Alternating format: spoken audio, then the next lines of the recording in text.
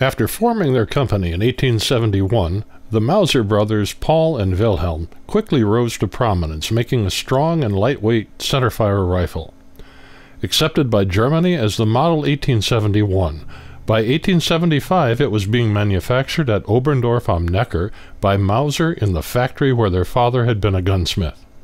In 1877, the Mauser brothers decided to manufacture handguns, starting with designing the C-97 single-shot black powder pistol. The pistol was not a commercial success, but by the next year, Mauser completed design of the black powder C-78 zigzag revolver, and it was submitted in competition to replace the German Spandau GTK-designed Reich revolver. Mauser entered late and so lost the competition, but the C-78 had a relatively good commercial success. Mauser also succeeded in gaining the contract to produce Reich revolvers Models 79 and 83. To expand their Oberndorf am Neckar facilities, the Mauser brothers had entered into partnership with Stuttgart banking interests. By 1884, Mauser became a stock company, principally owned by the bank, after his brother Wilhelm's death in 1882. In this, the Ludwig-Loh conglomerate saw opportunity just as massive orders started coming in, buying the bank's interest.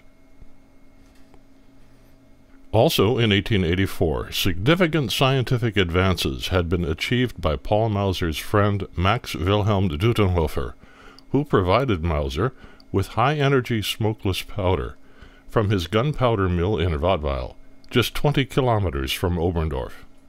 This facility collaborated on both experimental and production cartridge development with Ludwig-Loh's cartridge manufacturing facility in Karlsruhe.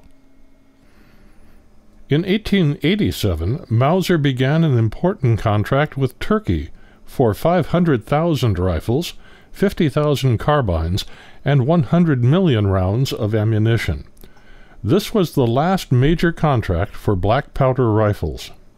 Mauser then began adapting his rifle designs to the high-energy powder, and in 1888 a prototype was ready. It won the competition in Belgium in 1889, becoming the Belgium Model 89. The mechanisms in the C-77 and C-78 handguns were novel, but by the late 1880s, many inventors were working on self-loading pistol designs expressly made for higher power, smokeless powder-based cartridges. This included Hugo Borchardt, who designed the bottleneck 7.65mm Borchardt cartridge with tapered case for his C-93 toggle lock pistol. This unwieldy, complex mechanism was large, heavy, and eventually replaced by the Luger Parabellum pistol, manufactured in Loh's DWM Berlin facility. Luger had shortened the 7.65mm Borchardt cartridge to create the 7.65mm Parabellum cartridge. Mauser also started with the Borchardt cartridge, but increased the powder charge. This resulted in a very high-power, compact pistol round. Inspired by Theodor Bergmann's marketing of the Otto Brauwetter patented and Louis Schmeisser designed pistol, Mauser turned to his master gunsmith, Fidel Federle, for work on his self-loading pistol in his Oberndorf research facility. Federle had long experience working with Mauser and his team on successful rifle designs, and retained the internal box magazine design, turning to stripper clips for fast reloads and compact cartridge packaging. The C-96 Mauser 7.63mm cartridge is designed for use on stripper clips and for easy extraction despite its high power and expansion in the firing chamber thanks to its tapered shape. After experiencing the loss of patent rights to the Loh group, Mauser took the precaution of patenting the C-96 pistol in his own name personally, ensuring patent rights of the design flowed to him in the future. In all, the pistol was manufactured for 40 years and copied by factories in Spain and China. This is the first C-96 pistol, the prototype engraved March 15, 1895. The C-96 design was at once strong, balanced, and complex. Using a locked bolt design with direct rearward motion to reset the hammer, it is designed for accurately firing its powerful cartridge. Mauser constructed a new manufacturing facility in this time frame to increase space for fulfillment of contracts for rifles and the C-96 pistol, which was put in production on the top floor of this building. The C-96 became integral to Mauser's worldwide sales activities and was presented alongside rifle offerings to regional distributors and government military commissions.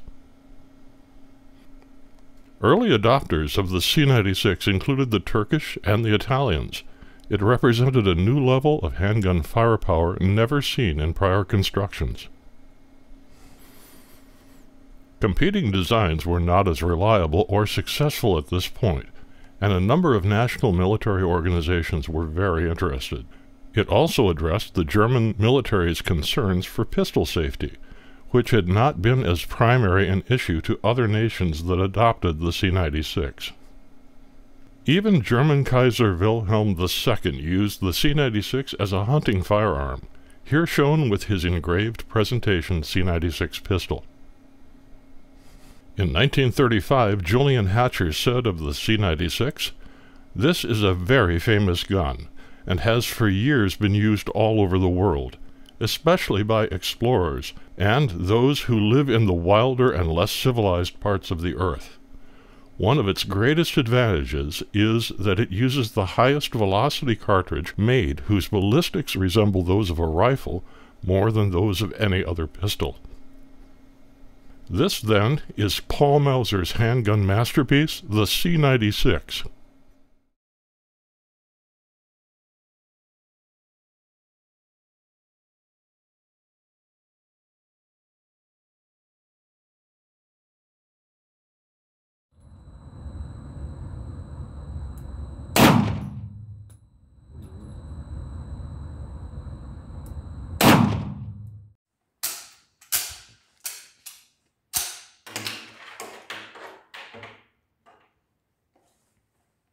Ready? We gaan vuren! Wat